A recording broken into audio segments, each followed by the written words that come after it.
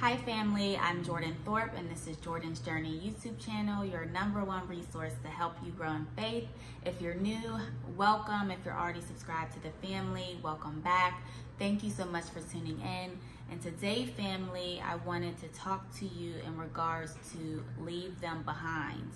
Okay, leave them behind. And we're in a season where you're entering into deeper into your promised land, into another part of the promised land, and there are people that were connected to you that didn't have good intentions, that were just trying to suck your energy dry, and God is saying leave them behind and continue on to the mission, okay?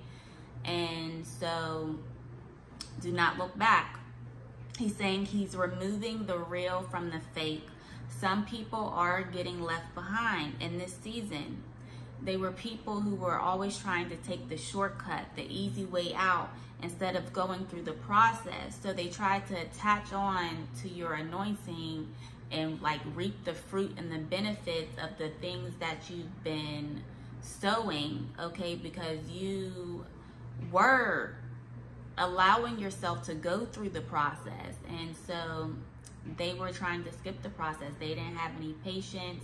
You know, they were trying to live a worldly life and do what they want to do and still reap the fruits of your obedience. And God said, no, no, no, they cannot enter into the promised land with you. They have to be left behind, okay? God said you can't skip the process.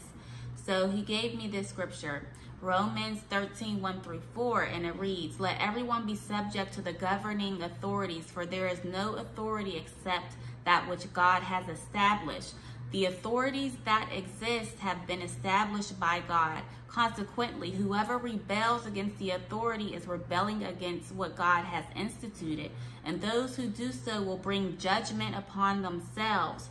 For rulers hold no terror for those who do right, but for those who do wrong.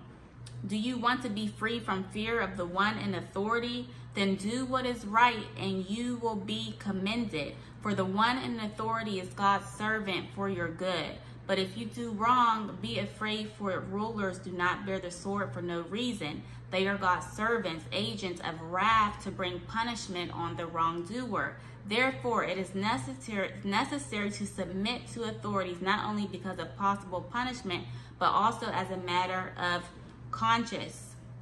Okay, so God is saying that this is their judgment, that this is their wrath for not submitting to authorities, for rejecting what God was doing, for rejecting and just going on and doing their own way and thinking they don't have to listen to anyone or anybody. But at the end of the day, you have to answer to God, and there are consequences for your disobedience. And so these people are getting left behind, and part of their consequence is not able to go into the promised land, okay, and reap the fruits of your labor, okay? He also gave me Romans 13:11-14, and it reads, "And do this, understanding the present time, the hour has already come for you to wake up from your slumber, because our salvation is nearer now than when we first believed.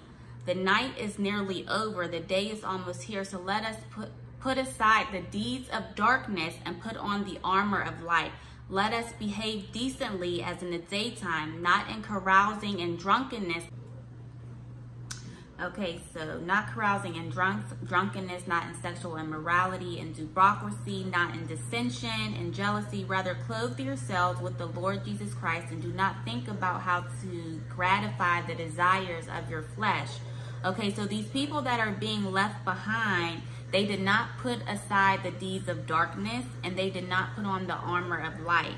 Okay, so they were still carousing and drunkenness, sexual immorality, things that God has already delivered you from.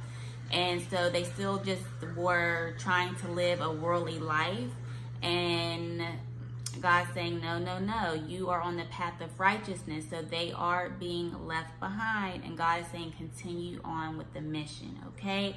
So if you need one-on-one coaching or additional resources as you're going into your promised land to help grow your faith, make sure you check the description box below. That's all I have for now. God loves you so much, and so do I. Bye.